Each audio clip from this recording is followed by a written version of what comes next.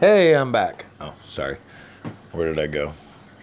Yeah, I have been gone. I am back. Okay, I really am back. So, I am going to show the new app we got, and it tracks satellites.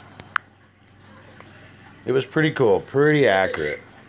I'm not really sure why I guess you can track the planets too, but we were tracking the satellites last night because we were having a big discussion about it, and this thing's pretty darn accurate.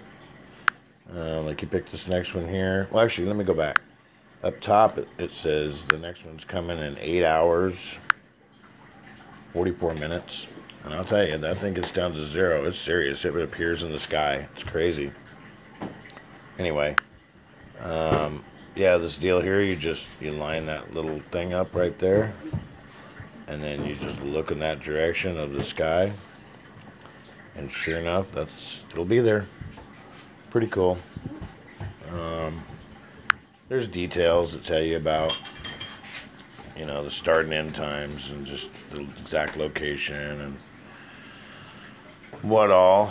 Not that interested. I am happy it gives a local time. But nothing too involved. What else does this thing do? Oh, tracks ham satellites,